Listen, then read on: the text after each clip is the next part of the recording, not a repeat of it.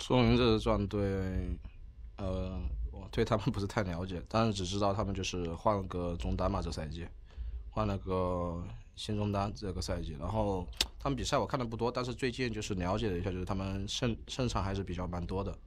如果我们能拿下他们这场比赛的话，应该对我们进入季后赛会有很大的帮助。对上苏宁的话，就是自己失误尽量少一点，然后还有就是和打野的配合。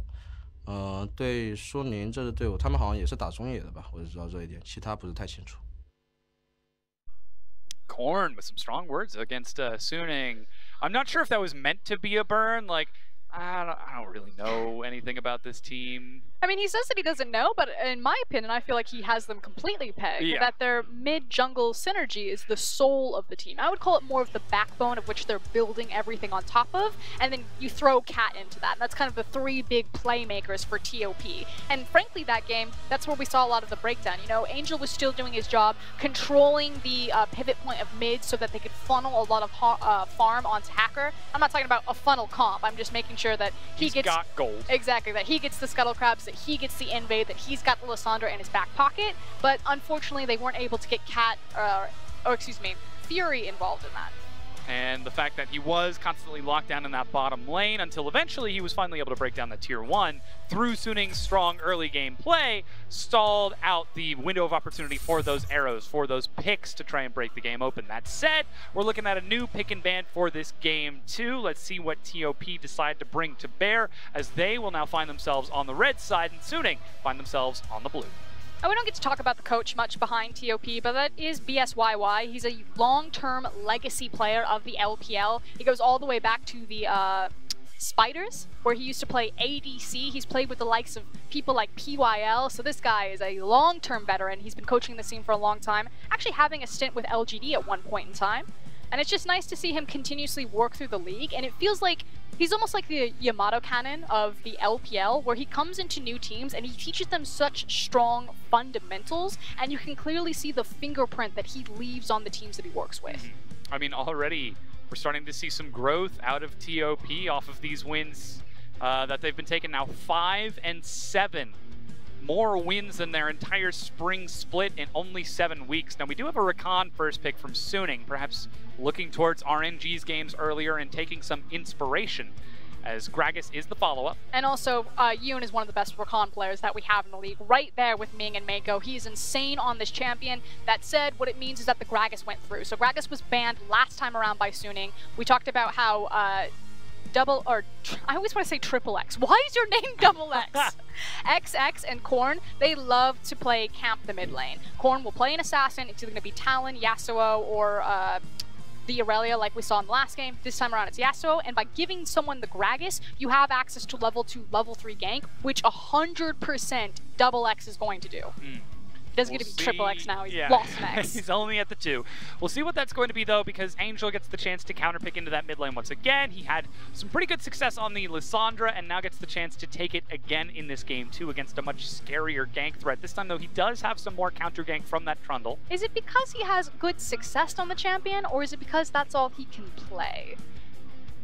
I'm not saying one is causing the other, simply that it's could be correlation, could be causation. We'll find out at the conclusion of this series. We can draw a verdict, because now we're looking to the next pickup. Kennen is the hover and lock-in for TOP very early on for Moyu. And we see this all the time from TOP. They have no problem showing their hand, showing their solo lanes, and allowing so many different counter picks, because they don't care what your strategy is. They just care about themselves. And that's another thing. If you're a brand new team in League of Legends, if you're trying to climb up the rungs, don't worry so much about denying from your opponent. Just focus on yourself. Eliminate a lot of the variables and just say, okay, these are the champions that we're good at. I'm only good at Lissandra, so I'm going to play Lissandra every single time, because then I'm just focusing on how am I communicating with the team? How am I synergizing? What are my plays? What are my decision making? Versus taking to all of the variables of matchup and composition. Though we are still seeing some good respect out of TOP. Not only is it the Camille ban away from Xiao Al in the top lane, it's also the Xayah ban away from Fury, getting rid of that late game threat as well. So TOP might be looking to keep Suning in that early mid game power, I suppose. I don't want to say trough, but it's a spike for that team. Trench. To further hurt their late game trough. There you go. over-exaggerating the early game powers of Suning by banning away late game champions so that their late game becomes more volatile. Of course, that means that you have to play through that early mid game yourself, as Vladimir is the pickup for Chocho. It's going to be really dangerous to play through mid-game when you're looking at a Yasuo who has massive power spikes on 2 items, and then a Vladimir at level 11 who has 2 points in Hemo Plague. Like, I'm just going to tell you right now that fighting at level 11 against TOP's composition is suicide. So instead, Suning, they have to adapt. They have to show us something new, either playing very early through the early game, or taking it very late as Gangplank is picked up for Xiao Ao. Perfect. This is what we needed from Suning. We wanted some sort of late game insurance policy, and I have a suspicion that if Fury locks in that Ezreal, that he's going to go for the double tier build and look for a late game scaling Ezreal build to get more damage on that Q as well, because it helps that, okay, we can have a good, strong mid game, but we can also hyperscale into late game, which is where we felt we ran out of steam last time. Looking at the Varus now from Fury as a potential answer to that. Again, also very good at that poke and scaling later on with a variety of builds, and Pyke is left open. No. It was Fiddlesticks, Alistar, and TOP. You can even see Cat with a laugh and a smile as he locks in that champion. Oh boy. Yeah. So we got the signature champions for both of our supports here. The Winmore. Yeah, the Winmore. Yoon is probably the 3rd best Rakan player that we have in the league. He is so good on this champion, especially when you put him in tandem with Fury. Who would you put at number 2? Because I know number 1's Mako. Ming. Really? Yeah, didn't you just watch him win? Yes, no, I know he's good on the champion, but look, there's a scale. Okay. Please. You're welcome. And Cat gets his Pyke, and he's our number 1 Pyke player in the league. He plays more of it than anyone else. I'm not quite sold if Pyke is a good champion or Cat is a good Pyke player, but he's effective on the champion. One of the two. Oh wait, we've got to get the flags. I got to get that out of the way. No, you should stick your eyebrows in it, Dom. Absolutely not. No way. We've already seen what happens. Fun fact, we can't stand at our, I mean, we could stand at our desk, but we're not allowed to stand at any of our casting stations because Dom is so tall. My head appears in most of the shots when they're not supposed to.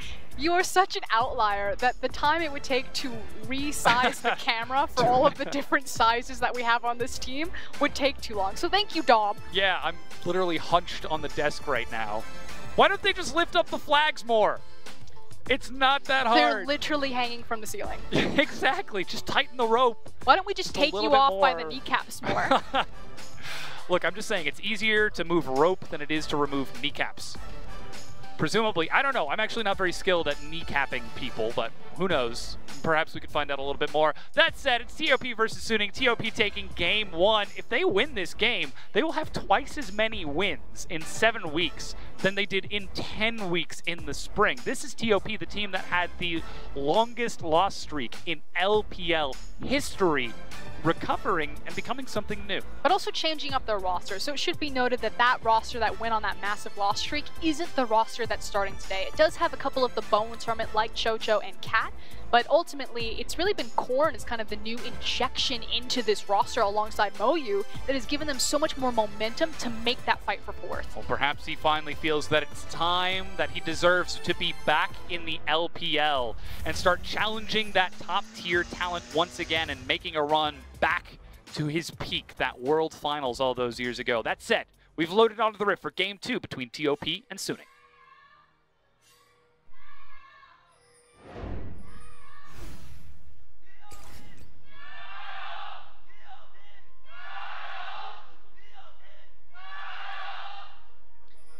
Fun fact about Topsports Gaming is that they're one of the largest shoe and athletic wear manufacturers in China, which I'm assuming then makes them one of the largest in the world, just based off of market share. By sheer population density. By sheer numbers alone. Yes. So now we do see double cleanse from both of our ADs as there's some brief skirmishing over wards. Yoon taking the Gleaming Quill very early on, so Chocho and Cat know that they are safe from a quick knock-up.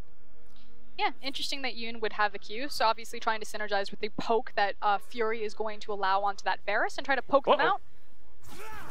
And lands it again. He's like, what was it if we're calling Road the Wanderer? What was it that we're calling Cat? The Masochist. Yes, well, I mean, he is on Pyke. The drowned one. Whoops. Whoops. Indeed. That's a bit of a miss, and that's going to give a little bit more push pressure to Fury and Yoon. I think as we expect on a Varus Rakan against Vladimir Pike. Yeah, it's not going to be a fun lane for Chocho and Cat. They definitely need a bit more levels into their abilities. Now, if XX decides to meander down there, because Why he don't did you start... just call him XX? Because I don't know, it sounds weird coming out of my mouth. XX, double X, triple X. Can I call him triple X? No! That's Xander Cage. I'm just saying he missed a good opportunity. I'm going to have a chat with him after the game. I'm going to lock him down in the player room. I'm like, listen, you could be total Vin Diesel right now. I'll show him a picture of Vin Diesel. The language barrier won't be a problem. Oh yeah, I know that guy. I think he's going to gank. Uh-oh. Bone Skewer will hit onto Yoon, and the Tides of Blood. The turnaround damage, though, is never going to be in their favor, Yeah. especially when that Q hits from Rakan, because you get the immediate health back. So you can see that in the elongated trades, as well as Yoon being able to tag the fadeaway Q, that Fury and Yoon walk out just fine. Still happy to take these trades back and forth as the Bone Skewer continues to just barely trade some damage back, not really forcing out too much sustain, but Chocho, even in case things get a bit dicey, he's running the Predator Vladimir, so that's Boots 3-pot for the start. As Moe is doing some damage here, but Xiao Al still holding down the fort with biscuits, total biscuits of rejuvenation. Yeah, and recognizing that he's against a Kennen, so taking Grasp versus Klepto. As now we get to see how Angel has changed things up and just going for Resolve second, so recognizing that he's against a Yasuo. Giving himself just that little bit more sustain as, oop, you're going to miss that one. But still just holding the wave away from this Yasuo. It is fairly difficult to do so because Yasuo is such a pain in the butt to lane against. And taking a look at our junglers, XX and Hacker, simply maneuvering around the map. Looks like it was fairly standard starts. A full clear out of Hacker as he is getting towards level 4. And we are seeing not quite the full clear as Krugs are still up for XX. I actually feel that Chocho and Cat messed this one up a little bit. I'll hold the point because XX getting around the Scuttle Crab vision, now looking for the gank. Moyu flashes in. Oh, Xiao you can have Al flash W. gets away. Okay. Repeat gank.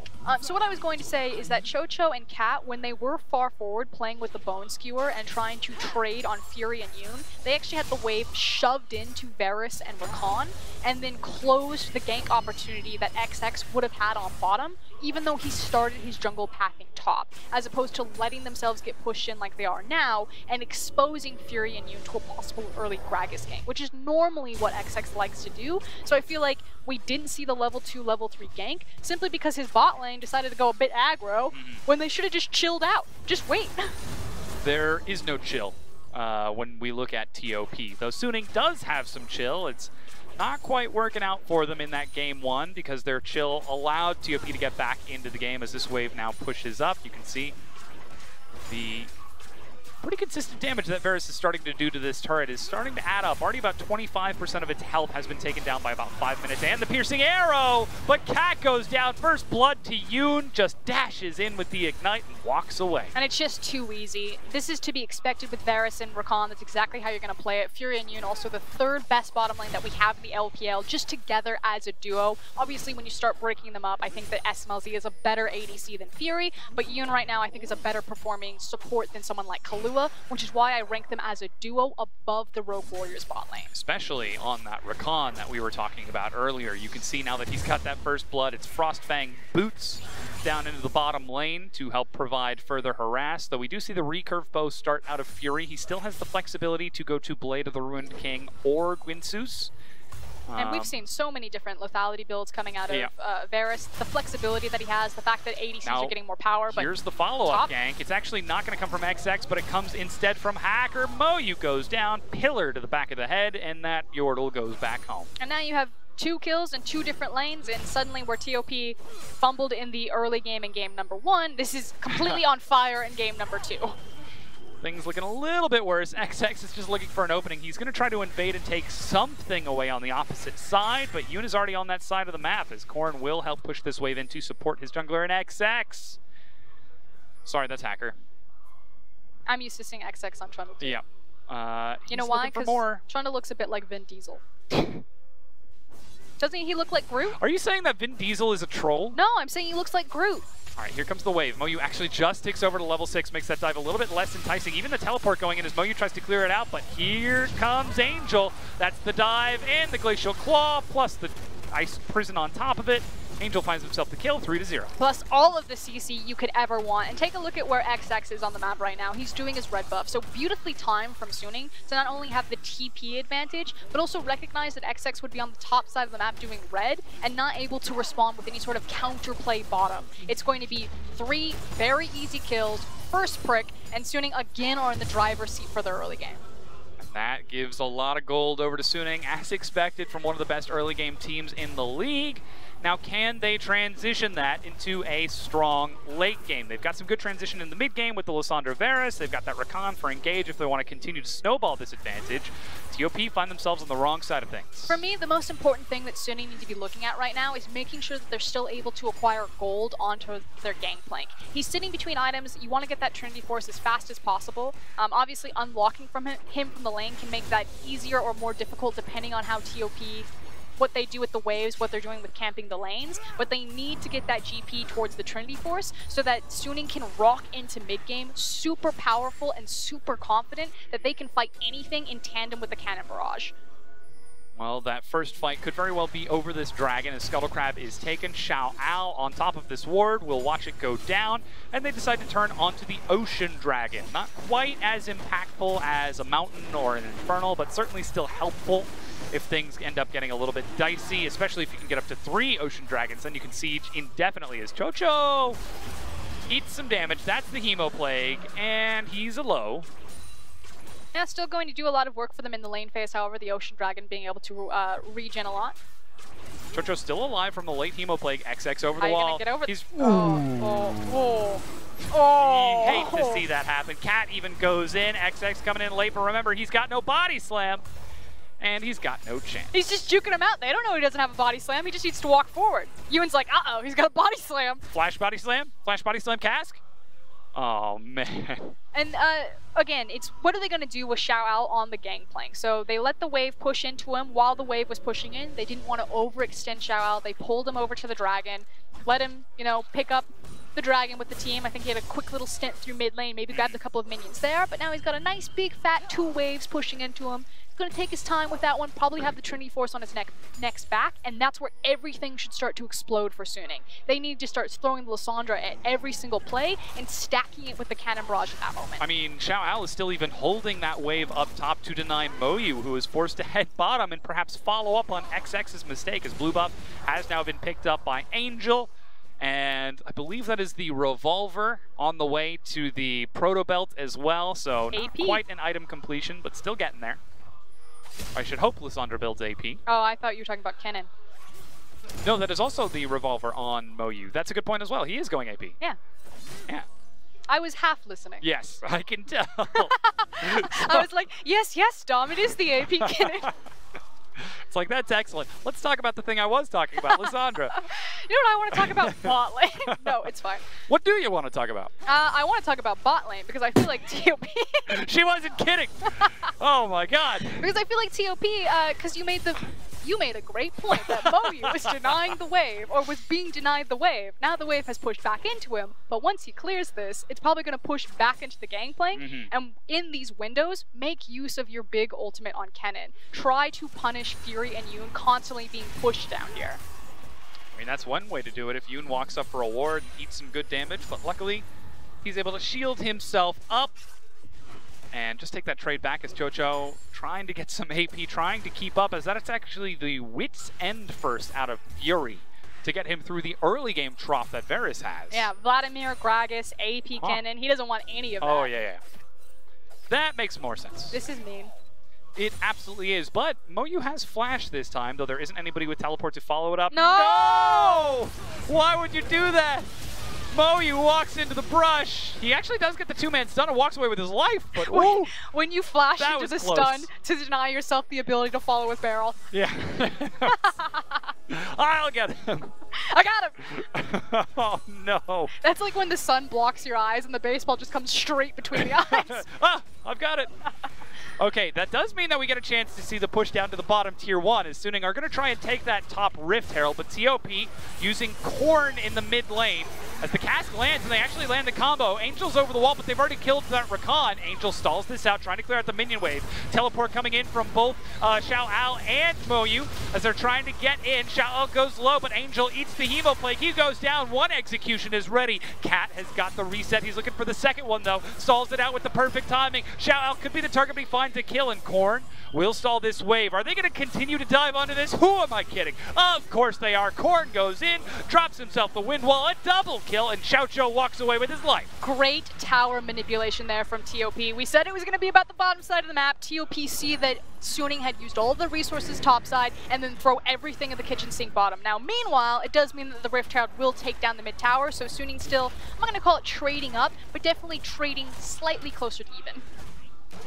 They need to be able to make these trades to get back into the game, because now that's got some very important gold into TOP's coffers. Spellbinders first finished for Chocho. Phantom Dancer done as well, and it all starts with this dive. And what I love here is when Kennen actually comes in, and knowing that he doesn't have ultimate, he's like, no, I'm going in. We're going hard, boys. It's just about the lightning rush. Because for a second, it looks like Suning might be able to turn this around. You're like, what is Moyu actually going to do for the fight here? But they do such a beautiful job managing the tower aggro. And Korn in particular is such a clean Yasuo player. He plays this perfectly. Chocho then knows, okay, I'm the Vladimir. I've got the W. I've got the health bar. I've got the tower aggro. Korn, do your thing. And this could be where TOP are finding their strength as this feasible 5-man roster, just like the Avengers, coming together to beat insurmountable odds or juggle a turret for about 30 seconds. So here's the real question. Who did it worse, the turret or Thanos? I was going to ask who's Black Widow, but that works. Okay, well that's easy, that's Cat. Oh, you're right. Yeah. Deep into enemy lines for no reason. He's just like, swiggity swooty, get this booty. Exactly, yeah. What are you gonna do? Meanwhile, Korn is the grizzled Tony Stark, like, I went into space. I died.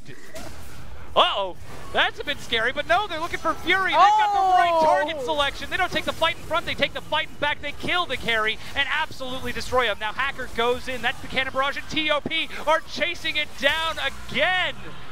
Thanos doesn't stand a chance. TOP are chasing Suning back to the base. The Flash Bone Skewer onto another grand entrance, but Suning are running for their lives. And the thing is Suning are thinking to themselves, where the hell did this come from? I thought we were winning this game. Didn't we take top tower first? And suddenly everything is flipped on its head. That dive cost Suning massive, and TOP did not let up. They immediately went back bottom, they immediately forced the fight again, and they are immediately stacking everything behind Korn. This Yasuo is getting huge, and that mid-game spike that Suning's composition wants to fight in, guess what? Yasuo's right there as well, only about to get stronger. So TOP are like, okay, let's fight mid-game. Yeah. We're gonna get level 9 on Vladimir. As soon as he's level 11, we're coasting in front of you. And look at the kill distribution as well. Not getting reduced gold on just about anyone as they just commit to poor Fury. Oh. And Suning just didn't expect it. You can see where Fury's position is, the fact that his team was late to collapse on him. They had maybe an inkling trying to set up the vision because they were probably looking towards the objective like the Dragon, but against a team like TOP, who was, as you like to say, Dom, a bit down and dirty, a bit getting in the mud, the Jello wrestling team, you cannot take your eyes off of them. They're like mini rogue warriors. They're just crazy. Moyu is clearing out the wave here as that barrel will be denied along with another. Moyu knows he doesn't want to get denied again. I'm not sure if he saw that Hacker was on the way, but still safer play for Moyu after that early laning phase as he makes his way back to base. He's got his proto belt finished too, and looks like Sterix is on the way for Korn as he does have that Jorim's Fist. Yeah. 5-0 on the Yasuo. Real big! At this point, TOP, they just need to play around their strong points, and Suning need to slow down this game. Get tempo and get control. They want to be the people that are making the engages with the things like Lysandra, like the GP ultimate, but they've had issues really coordinating themselves on an open map. It feels like, as you were saying in game number 1, this is where you need to put the magnifying glass for both these teams, between 20 and 25 minutes. It's only 16 now, but the game feels like it's being amplified or accelerated very quickly. Because as soon as the open map happens, this is where your decision making really comes in and your macro strategy, and neither of these teams are the cleanest at it. To put it nicely, yes, though we are starting to see some more gold end up on the Suning side. while their decision-making hasn't been spectacular, they still have plenty of opportunity to grow, especially with this composition, considering Fury did go for the early game power spike of a Wit's End against a largely AP comp. Pity that all that gold went to the Yasuo, who has been diving him. But we still can see that there is an opportunity for Sunny to try to fight in this. The Proto Belt has been finished for Angel. Xiao Ao has his Triforce. Tiamat is close to being, or has been finished, sorry, on Hacker. So he's able to get some big damage on these fights as well, if they can separate the members of TOP.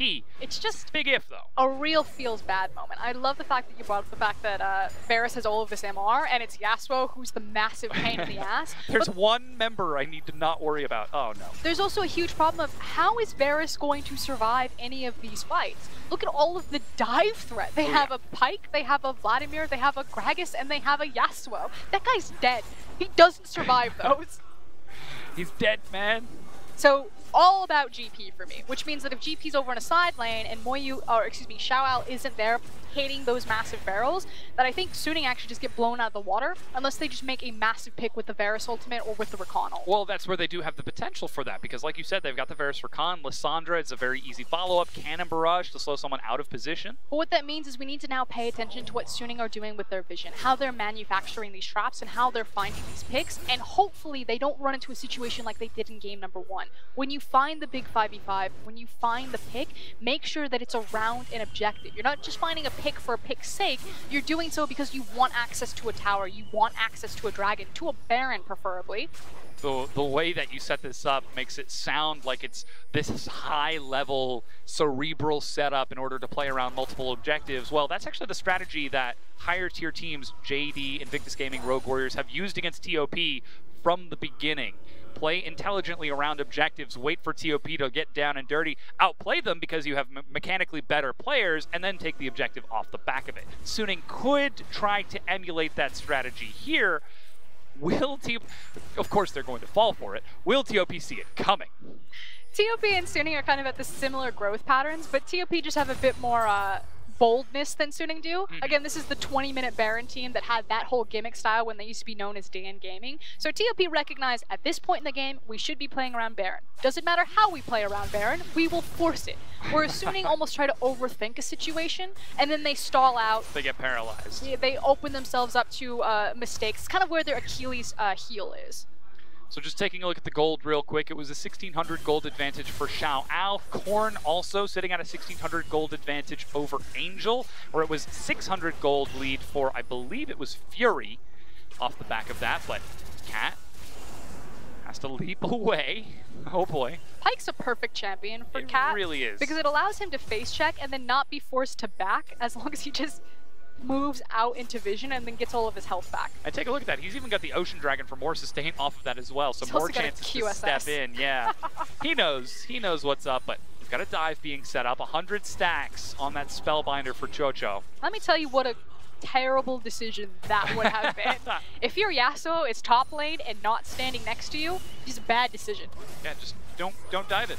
As Korn just happily pushing into Angel at TOP with the 1-3-1. This is cool though, so I want to point out the defensive vision that Suning have. They've now spotted out TOP attempting the dive on mid lane, as well as spotting out Yasuo on the Gromp, because they've had 2 key wards, and what it's doing is it's allowing them to have the waves pushed into them safely and acquiring more gold. So yes, Suning have gotten stalled out again, but at least they've kind of cleared out their jungle or have control of the jungle to give them easy access points to the available resources on the map. And that's something that a lot of newer teams do struggle with. You know, once their map goes dark, they almost feed into it faster. Teams like LGD, who just haven't quite figured out the defensive vision, Suning at least have that part of their fundamentals down. Well, the next fundamental is the Mountain Dragon that has just spawned. You can see TOP with a quick recall, get back onto the map. Sterix completed for Korn very early on. He's getting real big, and he's got himself a stopwatch just in case he wants to look for the outplay, as XX will be trying to pick up blue buff, and the Dragon is being started out. Now, Baron has spawned, and with Moyu over on that side of the map, Suning decides they don't want anything to do with this, as they've got a recall completed from Angel. He picks up Morelos, and recall completed from Xiao Ao as he finishes off his Storm Razors. To be frank, Suning have gotten very fortunate with the Dragon spawns. Naturally, they would have hoped for something other than an Ocean and first Dragon spawn when they had control over the map. But now, since losing control over this map come mid-game, Ocean Mountain, not the worst thing to be staring down the barrel of. So they're feeling confident again. They understood that the dragon was being taken. They made the conscious decision of, hey, you know, we don't want to throw the game over that one. So let's just sit back, continue to grab farm, get Varus closer to more items so we can try to play this front back. He's at 2 so far. The Wit's End and Blade of the Ruined King still needs a little bit more time to scale up, as now vision around that Baron has become so much more important. Suning are correctly controlling the pit, especially against the team previously known as Dan Gaming. Though we don't quite see that strategy employed as often anymore, since when they came into the LPL in 2017, every once in a while, it rears its ugly head. Is it because TOP/Dan Gaming stopped doing it, or because the other team just got wise to it? Well, look, I'm not going to say that we can point fingers, but it's definitely because the other teams have figured out the strategy. And it's only when TOP feel that the enemy team doesn't quite have vision around it. So we're not seeing the Baron Rush out of TOP. It was funny because their coach, BSYY, in interviews would just say that we do it because the other LPL teams don't respect it. They don't ward it, and it just keeps working. Other things that have been said about TOP is that this is the true friendship team. They're a very giggly team when you watch them behind stage when they are giving their, you know, winners interviews. Yeah.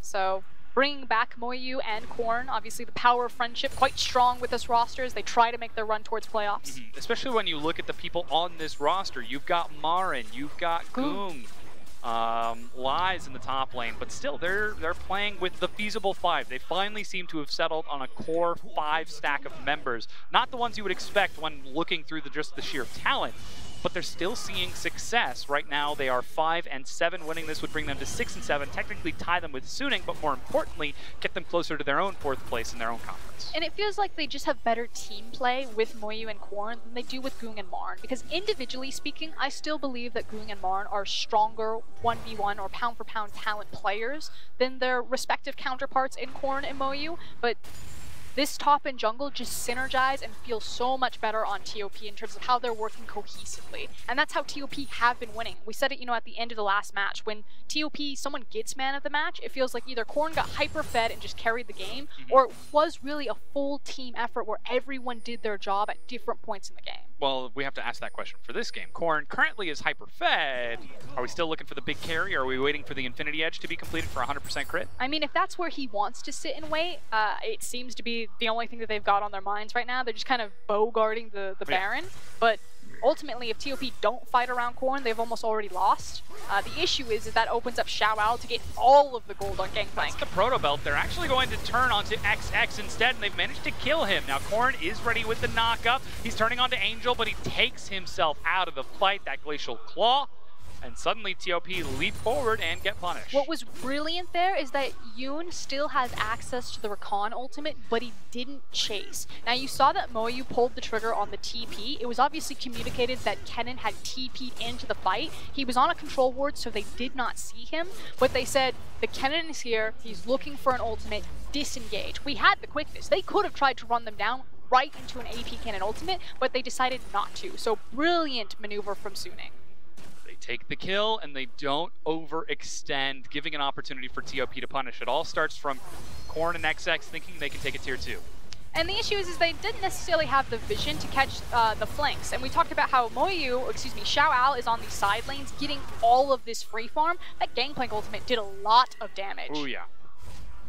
And that will deny a lot more momentum from TOP. It's 4 turrets to 2, Suning in favor of that. The Gangplank's starting to get pretty big. Still no Infinity Edge completed yet for Korn, as it's even in kills, but a 2,500 gold advantage for Suning Gaming. And this is where we're starting to reach the question mark stage. Yes, they made the one good play around the tier 2 and denied TOP and overextending for the turret, but what's next? Are Suning capable of taking a fight in the mud with TOP? If their Gangplank is there, I would say yes, but it's going to come down to execution. Oh, Moyu steps up, eats a pillar, drops a control ward, leaves. Because the scary thing is if a Hemoplague is landed on top of a massive Kennen ultimate, and then you throw a Yasuo in there on top of it, that Wombo combo is disgusting for TOP. Big. So it's cool that I feel like we're at a point in the game where either team can still win these 5v5s. I think that TOP's composition is slightly easier to execute, because again, it's kind of press all of your R buttons, create a Venn diagram of murder, and then just like splatter everyone. Whereas there's a bit more coordination involved with how Suning need to layer their CC, how they need to have setup for their barrels. I actually remember learning about those in elementary school, because you had your bar graphs of murders, your pie charts of murder, and then your Venn diagrams of murder. Good days. But now Suning, they're the ones who are trying to deny that Venn diagram just through what appears to be bar graphs. Xiao Al is doing a lot of work in the top lane. He's finished again the Sterix Stormrazers. He's real big on the gangplank. Already he was 1,600 gold ahead of Moyu 5 minutes ago. Now it's 50 CS and whatever else gangplank gets. Which means now the same win condition of game number 1 exists in game number 2 for Suning. Just allow Xiao Al to play a side lane. He will beat the crap out of Moyu up there in a 1v1. Moyu does not want to be in that lane, and unfortunately he's forced to because he doesn't have the TP. So TOP are thinking, okay, stall long enough for this TP from the Kennen, just try to free farm, grab hold of the Infinity Edge, and then we're going to try to throw the Hail Mary, stack all of our wombo combos, and win a big team fight. Suning are thinking, just let GP kill the Kennen repeatedly. Suddenly that blind pick Kennen starting to feel a little bit bad for Moyu. Especially now that Suning are comfortable playing this 1-3-1 with Angel in one lane and Xiao Al in the other. But still, the next dragon has spawned. You can see that there is very little control on that side of the map for TOP because Xiao Al is just so aggressively chucking out these barrels and trading back and forth. It's AP Kennen. If he gets into a team fight, it is absolutely going to hurt with that slicing maelstrom. That means that his laning phase is really suffering, though. Sorry, this long lane, I should be clear, not the laning phase itself. And Fury has also finished off his Gwynsus as well, so things are getting pretty big. And whoops. And again, it feels really cool that it's going to come down to execution, that both teams have kind of their big carry points, the Rage Blade on Varus being completed, the massive gangplank, the flanking from the AP Kennen. It's now who's going to get all of their ducks in a row and line it up correctly for this kill shot. Corrin has got his red buff. He's also finished off the Infinity Edge, though Spellbinders is only at 20 stacks for Chocho. Okay, here comes Michael Bay. Kennen coming down mid lane. Sprinting as quick as his hamster legs can take him. The wave is being cleared out so very quickly as the Bone Skewer misses. I say Michael Bay and you go hamster legs. It's obviously an allusion to explosion stuff. I got the reference. I'm juxtaposing hamsters and explosions, therefore I see. Overwatch. You put him in a giant robot, bam. What's his name? There's your problem. Hammond, I think. I thought it was like Death Ball, Doom Ball. I don't know. No, yeah, that's the name of the robot. TOP, 29 minutes in. They're actually going to turn on to this Baron. Oh, he's looking for the flank on the far side. He's got flash. Big Smed play coming in. Blue he wants trinket, it. Cat steps up. He's trying to bait this out. TOP are maneuvering around the vision, but Suning do not take the bait. They're so patient. And now they're going in. That's not patience at all as Angel goes in at the same time. Corrin is in the back line. He's found Fury and destroys him. Hemo playing onto 3. Corrin is looking for the carry. He goes in onto Hacker. They both go golden, but it's Hacker who goes in first. That's the knockup. Corrin goes for 1. He gets the double kill. Corrin is doing work, finding himself with the triple kill and turning this fight around almost single-handedly. Xiao Al is running for his life now. Okay, some massive outplays on both sides. The fact that it's Xiao Al, the last man standing, is kind of the most fed member of Suning versus this Vladimir and Yasuo combo. Unfortunately, you can't force Chocho out of this lane. Vladimir is just too big of a problem, that much closer to level 16. And Corrin is now 8-0. Oh, God. Completed Infinity Edge on this Yasuo. He's big. And again, I was so impressed with Suning, the fact that they forced Moyu out of his hiding place, and then they immediately pull the trigger. I feel like they get a bit too overzealous. Moyu doesn't have access to Hourglass, I don't think, yet. I don't think he's completed it. But once he does, that goes from bad to worse. That is such an easier team fight to execute on for TOP. On the bottom of your screen, you can see they've managed to find a pick onto Xiao Al. Teleport completed from Angel as he's chasing onto Chocho. Heal goes back up, and the Tides of Blood, but he goes golden, and Corrin is still going back in for more. Angel's able to find the kill by ulting himself, Windwall, plus the Pillar of Filth, but Corrin is a monster. 1-0-1-0. But that was a huge bounty now given over into Varus, I believe, got the kill. Are you doing the math? What's the napkin math? That is 10 in binary. 1-0-1-0. No, wait. That's the other way. That's 5 in binary. I'm waiting for a number. What number on what? On the bounty. Oh, it was a lot. It was really big. Here it goes again. They find Xiao. I feel like there's a bit of a disconnect between us. It's fine. Yes. So, Jojo and Korn think that they've caught the bout. I agree with it. I love the fact that Angel, as one of the newest members into the LPL, is so confident to make these types of chasing plays. Like, he's gonna be all right. Like, kid, you understand exactly what this league is all about. You've got the fire, you've got the fight, you got the bloodlust. I believe that was Fury who got the kill. I didn't quite see how much that was, but oh man, that is a lot of gold. The analytical point there is that Varus is rich. Yes, he has absolutely got a lot. Look at the gold difference between 80 carries now. He's a solid rich. 2,000 gold, 1,700. Korn on the other side, though. He's 4,000 gold ahead of Angel. And you know, I asked the question earlier, is it going to be because Korn hard carries the game, or are TOP going to play a... No, we have an answer. We do. He is currently in hard carry mode and is trying to solo the Baron. He's spotted out. They're still going to do it, though. Cannon Oh, Barrage boy. is ready for Xiao Al. He's just sitting on the entrance to the pit. Cat is on the side. There's the barrage. Korn still deep into the pit. He's got no flash. He's got no cleanse. Baron picked up. Now they need to get out of here, but the fight is initiated on the front side. XX looking for an escape. Windwall tries to stall it out. Korn's looking for an opening. There's the Hemo Plague, but they've killed Moyu. Korn has got nowhere to go to. He tries to re-engage with a two-man knock-up into the back. GA is popped. But TOP, you've already got the Baron. Just leave him to die and leave. They go back into it, giving a triple kill over that. Cat is looking absolutely bloodthirsty for the kills. Dies for the cost of it. 1 for 4, and XX is the only person with the Baron. I don't think it tastes any better than that for Suning. They're chasing him. He's just trying to grab the wave to stall them, but unfortunately, Xiao Al, yeah, that. He's gonna hit that tower and it's gonna explode. Ooh, yeah, there he goes. Starting to shred through with that Trinity Force, and they're even letting XX go back with that Baron. This is the inhibitor and a massive minion wave. 4 members of Suning. Could they be looking for a little bit more here? I mean, it's 20 seconds. They do have a cannon wave, but I actually agree with this, pulling back. Again, Merry Christmas, Suning. I think TOP got you a pony and a new car. And 4 kills. And everything you could have ever wanted. Why are they still here? Like, So, Cat Moyu, I get it. There is clearly a miscommunication problem. Moyu is saying, I'm already going to die, I'm going to go in. But then ultimately, it kind of gives this false confidence to the rest of TOP. And when Korn and Chocho decide to commit, Cat and XX have already left the fight. Now, Cat going in on the back of this. That is not necessary. Remember when we talk about individual decision making? The masochist. He's like, I want it. He did. He got the kill on the Varus. Your life was worth more than that. You had the Baron. Oh boy. It's 1 Baron that survives in the end for TOP, and it is unfortunately on the Gragas. Good news. Kennen now has an hourglass. No, he doesn't. I swear he had it. Did he sell it? No, never mind. I was looking at Vladimir's. The stopwatch. Yeah, that's a Vladimir. But Cloud Dragon being picked up by TOP off the back of his 90 seconds on the Baron, and now we can see XX making his way into lane as they set up some vision. Cat hits the skewer onto Yoon, pulls him back in, but Hacker has found them. The rest of TOP are split, and what was a clean, elegant, smooth game from Suning has now become a mud-covered affair.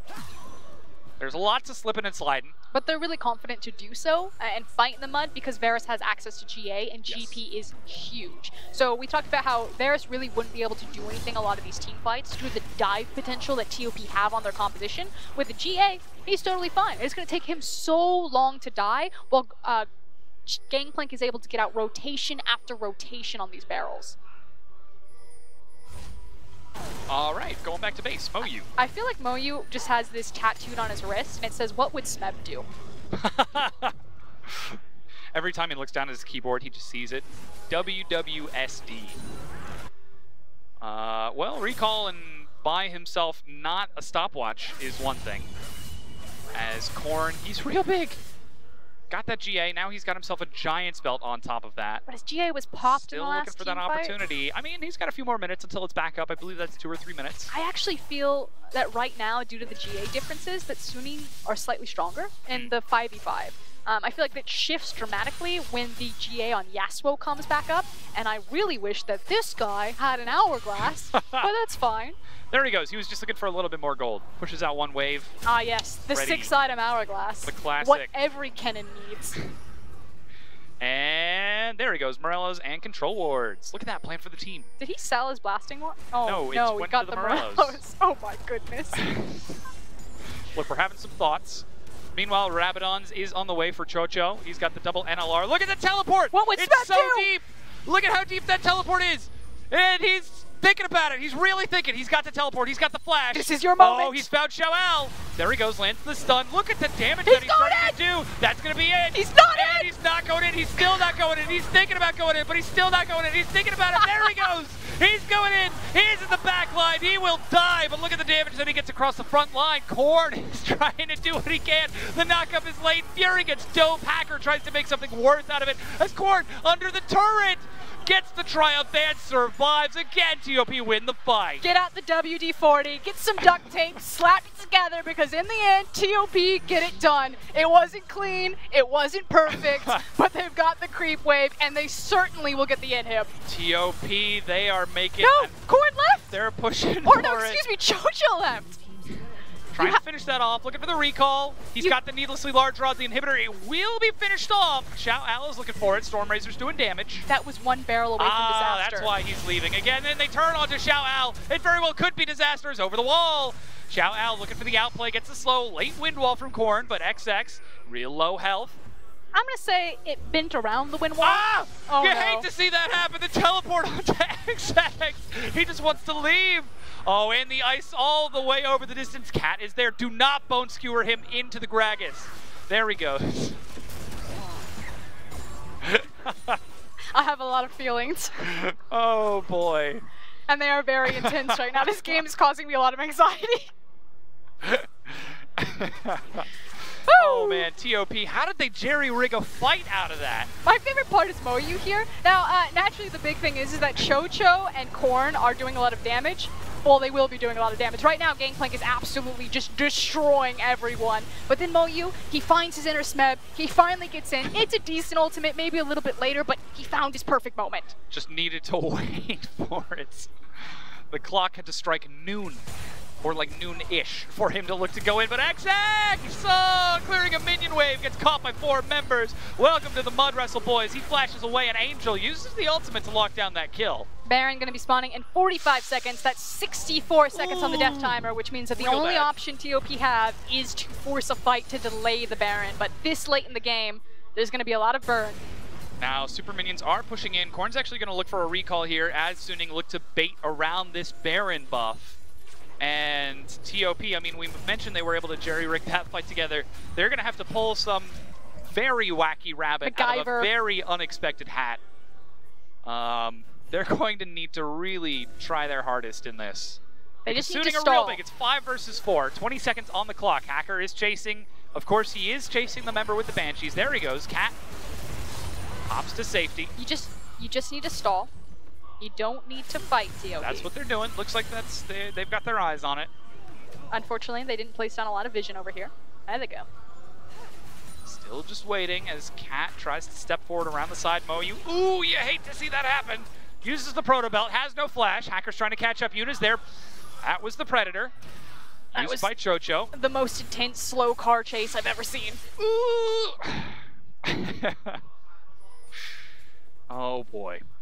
Now, really big minion wave pushing up top. Angel is heading up to clear it, but XX is back up. He's grouped with his team. He's got Smite ready. 100 stacks on the Spellbinders, and the Rabadon's finished for Chocho. Even though Randuin's completed for Korn as they are trying to dodge outside of the vision, but that, can you still call that a Baron Gate Ward? I'm going to call it a Raptor Gate Ward.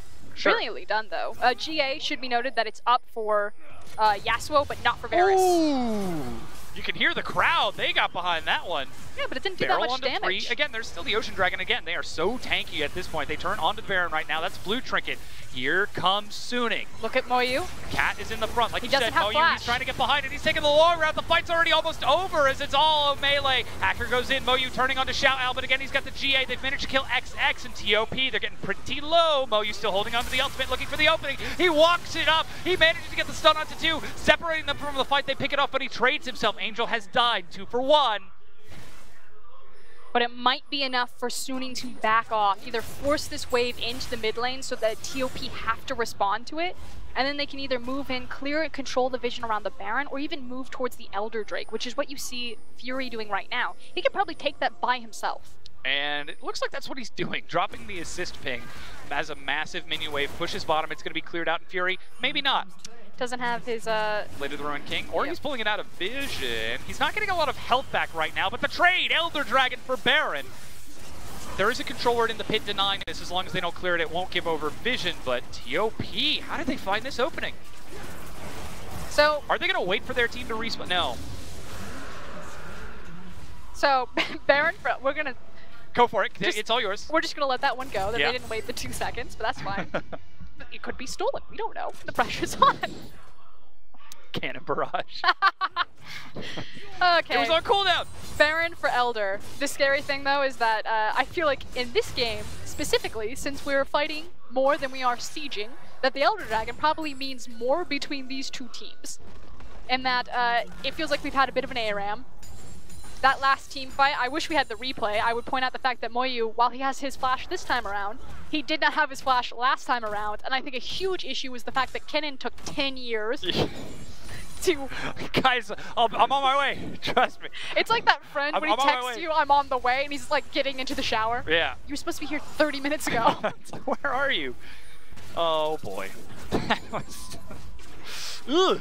Looking real dicey. Because right now, the only thing missing from this game is some shrines. This is fast, this is fun, this is some straight up Dominion. And Suning, they are up in kills, they're up about 4,000 gold. We're in the late game stages, we're at the 6-item team fights. It's all about execution. Look at the last item that Moyu just bought. That's not a stopwatch. That's a needlessly large rod. To be fair to him, they do a lot of magic damage. They do so much magic damage. So that's how you talk about it. You over-index. But they do so much magic damage. You had to get the BV. You got the BV early. He's like, I either pick this one or I pick the Hourglass. I understand, Moyu. I would love it if we were actually wrong. He did have his Zhonya's and he sold it to complete, like, what was it, the Void Staff earlier? Oh boy, that would really, I've seen him with it. That would really do it for me. I know. I'm not gonna judge him. He does him. He does. Oh, that's the pillar onto Cat. But again, the Baron on top of the minion wave. 90 seconds on the flash engage, but Chocho reacts in time. The wave crashes into the tier 2 as they see it's a 1-3 split, but Suning are grouped as 5. And they're running away. Here comes Moyu. He's looking for the flank. He's racing. Not even going to teleport. They can't do it because look at where Korn is. He doesn't have TP. He's Cleanse Flash Yasuo. He'd have to run all the way there. So again, miscommunication. The fact that when Moyu attempts to flank from bottom lane and Korn instead presses B and starts to walk up behind his team versus both of them flanking at the same time. These are kind of the cracks in the armor that you're looking for when you examine TOP about where the team is not syncing up, where their weaknesses are. Still things to be ironed out, that they are starting to see some success. It's not quite yielding them the wins that they need, though again, Suning, the gatekeepers of the LPL, the middle of the pack. If TOP can prove themselves, it could be the beginning of something new.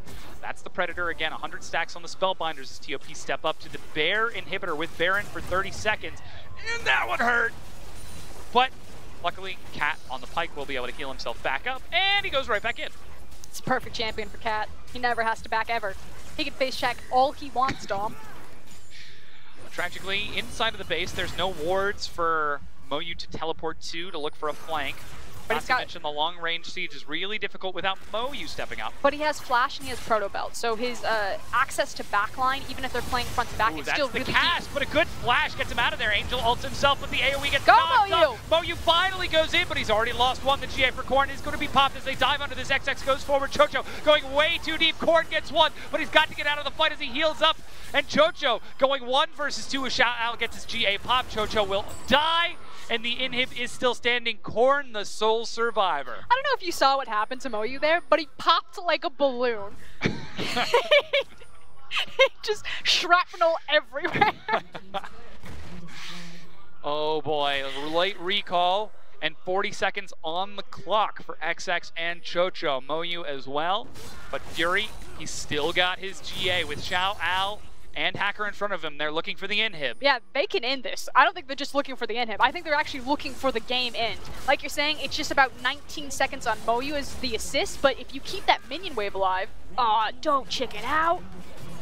I've got good news and bad news. The good news is that TOP are still in this game. And the bad news? That TOP are still in this game. And we're going to 3 Barons, We're going boys. to 3. You know what? I like the We fights. might even get another Elder Dragon off of this as well. We're definitely going to get another Elder. Oh, baby. A triple. 46.5 minutes into this game. We are at the fullest of items. We could not have more full items. He Well, has that's a not stopwatch. He sold it. Okay, look at the pinata here of Kennen. He's gonna go in. He doesn't even complete his ult. I think a fan lets him and he instantly dies. Xiao Al does so much. Wow!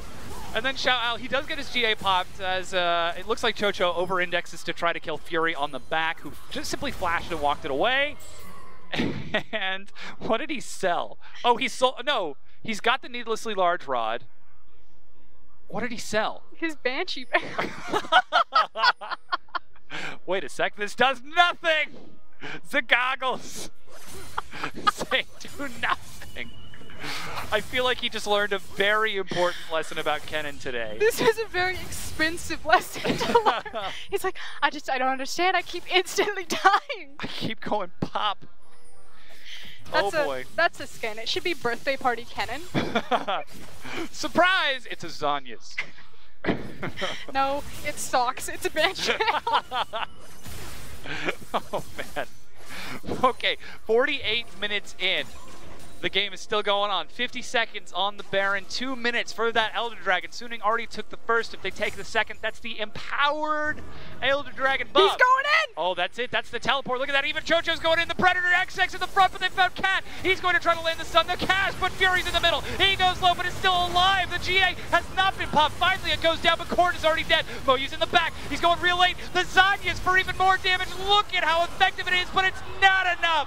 Suning get the AoE, and Suning win the fight. And they're gonna win the game. The creep wave is pretty far behind them, but look at those death timers. They can take their time. They can wait it out. This is Varus and Gangplank, and we're going to game 3. We absolutely are. Suning walk it up to the Nexus, nice and slow, leisurely and well bought.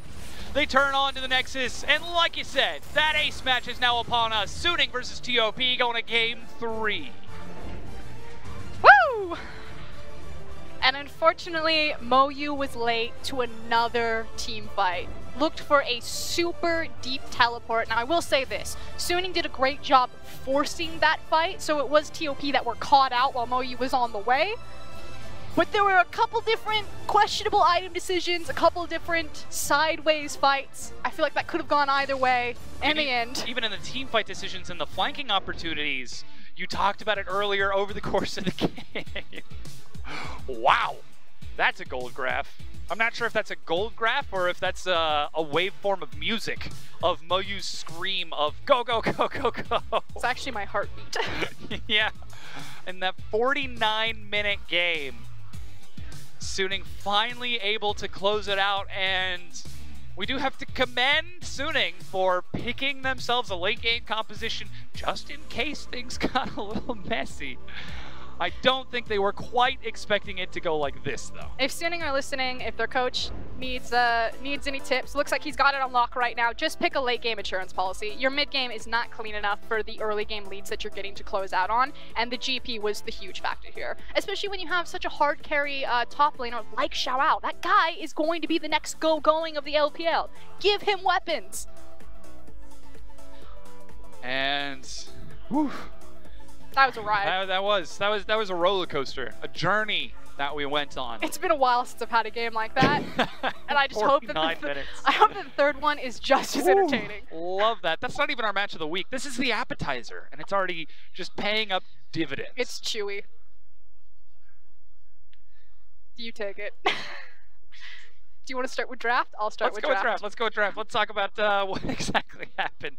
Because again, TOP, they showed us their draft really early. They showed us the composition that they wanted to take very, very early on with the Gragas, Yasuo, Kennen, the Wombo combo, deciding not to take the Orianna on the next round and instead investing in the Vladimir to try to get through that laning phase. But it was... I can't even remember what happened in that early game. So in the early game, there was an opportunity where normally when double X takes a Gragas, he has early gank pathing, but his laners didn't set him up to gank anything, so he effectively just sat in his own jungle, and it was actually Suning that got the jump on everything, that they were able to get the early snowball. They dropped the tower very early on in the game, started unlocking the GP, and started denying so much farm away from Moyu, because GP was able to hold the wave. When it did bounce back to Moyu, they were setting up plays opposite side of the map, and so again, we had another game too, where Suning had full control over the early game, and then they got stalled out in the mid game. Yeah, though that was a little bit dicey over the course of that early game as well, because we did see some opportunities for the Wombo combo for TOP to set themselves up. Of course, we do have to talk about that first fight in which we got to see Moyu effectively utilize the teleport flank for the first time, because it really feels like that's what it came down to over the first fight, mid-late game fight, in which Moyu comes in. But you're actually fairly accurate. It felt like we didn't get a lot of these big fights for the longest time because both teams were avoiding them, and that was simply because TOP wanted to fight, but Suning did such a good job with their defensive vision. If you look at the mini-map here on the top side of their map, they have defensive vision in their triangle side. It forced TOP to look for a dive like this because Suning understood, okay, we just need to sit out, we need to sweep out our jungle, have control there, and then make sure that we have these safe pathways that we can walk from lane to lane and continue to farm our gangplank. So Suning did a great job understanding it's time to bunker down, like we got to go into the bomb shelter and just sit this one out, and TOP were really struggling to figure out how to crack that, and it forced Moyu into very precarious situations that his itemization really wasn't set up for. I mean, he really looked for the all or nothing. He tried. Our second fight that we've got for you is that all or nothing, in which he goes into the base, and you pointed out what happens when Kennen gets absolutely popped, and I believe this is actually the last fight. Look at how deep Moyu has to go in to try to get in there. I'm almost there. I'm almost there. But look at how much damage he does once he gets in there. Gets the full slicing maelstrom, ooh, eats a barrel, and stalls it out, even more damage.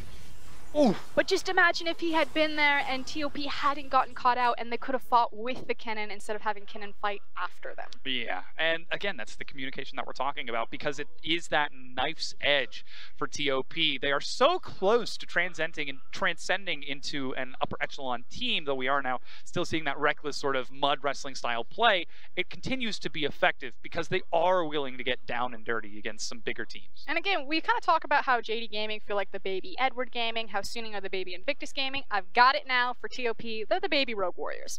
They're just a little bit crazy, they're a little bit messy, they're really fun to watch. And we can see that in the replay that we now have got ready for you, the one in the Nexus where we do get to see Moyu get, as you so eloquently put it, popped like a balloon. I didn't know that Kennen tried to emulate grenades, but every once in a while, you just got to go in and explode. It was just, it was very cute to watch because he gets a good ultimate, but then almost immediately dies. And he's like, I guess that's all of my damage, that's all I've got. And then his team just falls apart. And at this point, Xiao is just, he's a big boy. Yeah. I mean, even Fury at that point was 5-6 items. We didn't get a chance to really harp on him over the course of that game, but it was Xiao Al and Fury who were putting out enough damage over the course of these team fights, while Angel was stalling out those two massive carries.